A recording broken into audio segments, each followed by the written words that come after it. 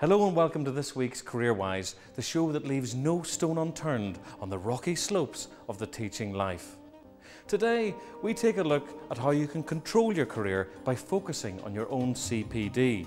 We catch up with one ambitious teacher who kick-started her career with the GTC's Teacher Learning Academy.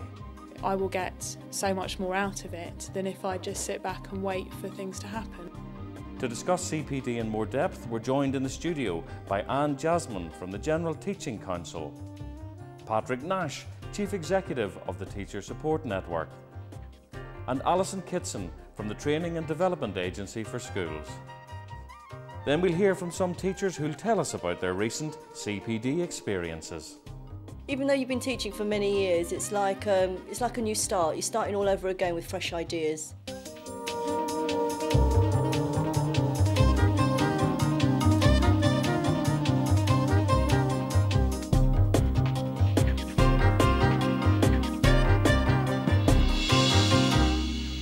One of the government's big new ideas is for yet more emphasis to be put on career development. But what effect can starting CPD early really have on your career? We went to speak to one young teacher to find out. Lauren Charles is a young teacher and enthusiastic runner. She's decided she's going to control which way her career goes by taking on her own professional development.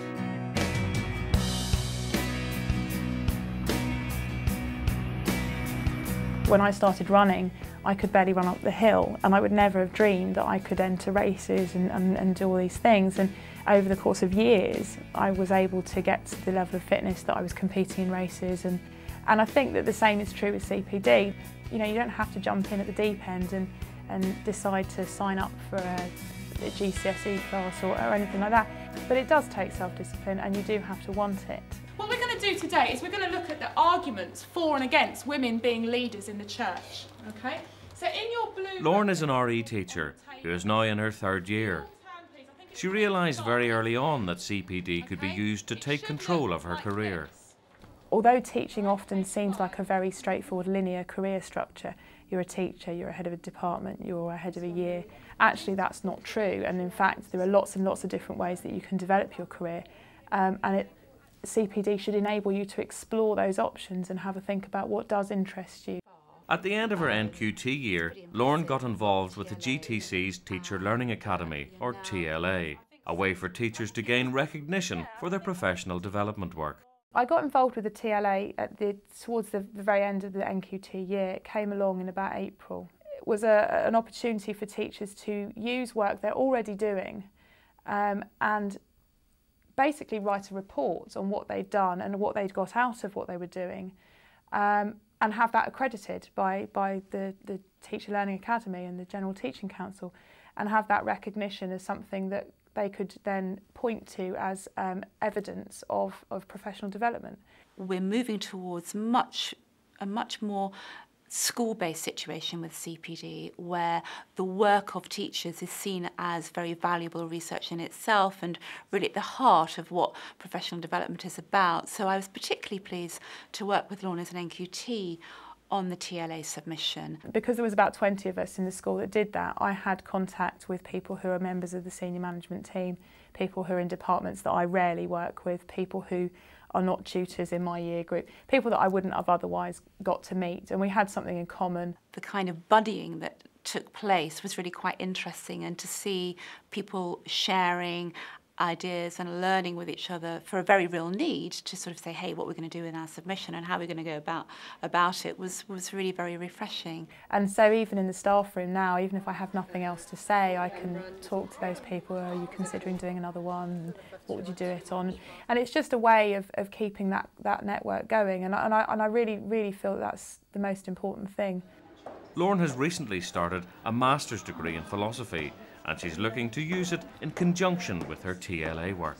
What I might want to look at is bringing some of the things that I've got from my masters into the classroom, and certainly that's going to be applicable where we're introducing some new Year 11 units, and where we have been obviously thinking about 16 to 19, and so hopefully when we start doing a bit more of that, then I'll be able to actually sort of bring the two together, as it were, the masters and our sort of in-school work. You decided not to work on the Inquiry and Development Group didn't you? That's right, yeah. And was that because of the MA work? Yes, I mean, I felt that the MA work was going to be quite demanding and that I Yeah. just couldn't do both with integrity. So I felt that because I've chosen to do that and I've paid for that, that's got to take priority.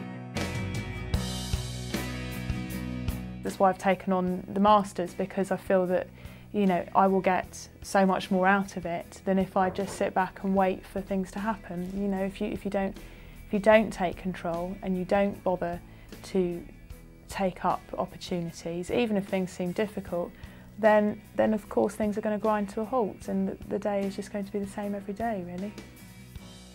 You have to make change happen, don't you? Well, Lauren is clearly in complete control of her career, but to find out how us mere mortals can get the best out of CPD, we're joined on the famous CareerWise sofas by Anne Jasmine, by Patrick Nash and Alison Kitson. Anne, I mean, is there a secret to doing this properly, or are all teachers equipped with the potential of Lauren? The secret, if you like, is for an individual to work out what it is precisely that they think will make the most difference to them, and to use the opportunities that are available within a school, particularly if you're a newly qualified teacher, through your mentor and through other staff, to actually get to grips with what's out there. It's really, really important to have those conversations. Too often teachers have been isolated in the classroom. And certainly there are supports online, certain websites, but particularly TeacherNet offers a space where you can actually construct your own portfolio. Alison, how can school standards be used to decide what CPD to do? Well, the professional standards for teachers, the revised framework of professional standards, really outline the career options available for classroom teachers from the induction year through post-threshold, excellent teacher and AST. And they clarify the knowledge and skills that's required at those and expected at those career stages. So it really presents teachers with a whole menu of activities, knowledge and skills, and they can decide what CPD activities will help them gain that knowledge and acquire those skills so that they can make progress in the way that they wish. What are the areas where I lack confidence? What are my aspirations, and therefore what are the kinds of experiences that I need? What are the kind of CPD activities that are going to help me? So I think it really is a tool for teachers, and our intention is not that these standards are something that are done to teachers. They are the teacher standards. They're to help them and help guide them in their career and their professional development activities. Well, Patrick, I mean, not all teachers watching this are kind of coiled springs of ambition waiting to get to the prize. What if you aren't that kind of outwardly confident, go-getting person, but yet you still have strong career goals? Well, I think it's a really good point, Peter. We get thousands of calls from teachers on Teacher Support Line every year who want to explore their career development, and that is increasing to the point where for teachers under the age of 35, that is now the key issue that people are phoning about. And what they are looking for is not complaining about what isn't working, but actually to do exactly what you're describing, which is to have a safer space to explore these issues, to feel out where they might be in terms of their development, and then to have the confidence to come back into school and perhaps start to have those dialogues with people they perhaps felt a little insecure about having it with in the first place. And I think that's an important part of the support that's available. It's not the whole story, but it's part of it. Well, rather depressingly, a recent GTC survey found that 19% of teachers found that their CPD needs weren't being met. What should a teacher do in that situation where this lovely ideal world of development doesn't appear to be open to them, Alison? I think that's very disappointing, and there are standards now which relate specifically to a teacher undertaking CPD. It'll be in teachers' job descriptions. So we very much see CPD as an area that teachers can expect to engage in increasingly, and that's what our work is all about. Patrick, I mean, for those nearly 20% of teachers that are not able to write their own CPD ticket, what should they do? Some of the reason why teachers are disappointed is that perhaps the focus in their school is very much on competence and perhaps not on building confidence and indeed capacity. Personal development, and there's a whole range of, I think, activities there, needs to go alongside good professional development. And I think one of the ways that can really be enhanced is through really good coaching and mentoring within schools. I think we've still got a lot to do to teach the skills of coaching and mentoring to teachers, to leaders in schools. I think we're moving a long way, but I still think we've got a long way to go. Great. Well, listen, thanks very much indeed to all three of you for coming on CareerWise today. Well, we've found out what effect it can have and how to use it correctly. But with a plethora of CPD out there, the question is what to choose. We spoke to some teachers to find out their experiences.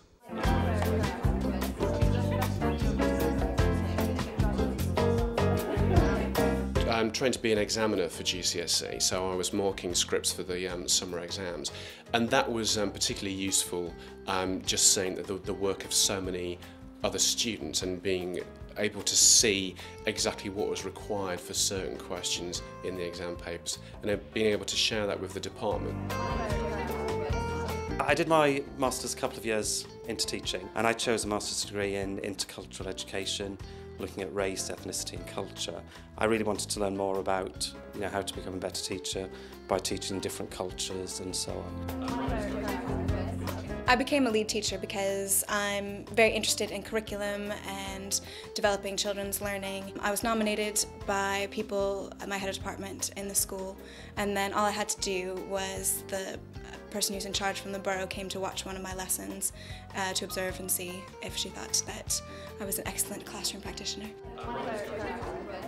I'm currently working with the Ealing City Learning Centre, which offers a variety of CPD. So I've been offered a place on their advanced educational diploma, and it's quite pioneering in its own way because we're looking at e-learning and e-pedagogy, and at the moment there's very, very little research in that area. Since I've become an AST, one of the key pieces of CPD I've had is training us how to actually coach and how to mentor staff and beginner teachers as well, and introducing coaching trios within the department as well, where we're all coaching each other. I actually went on a course last week, which was really great. It was done by an outside consultant. It was very inspiring to see and hear other people and how they do and use different types of resources. So what I learned from him was how to be more creative with the children and how to inspire their thinking, getting them to really use their imagination.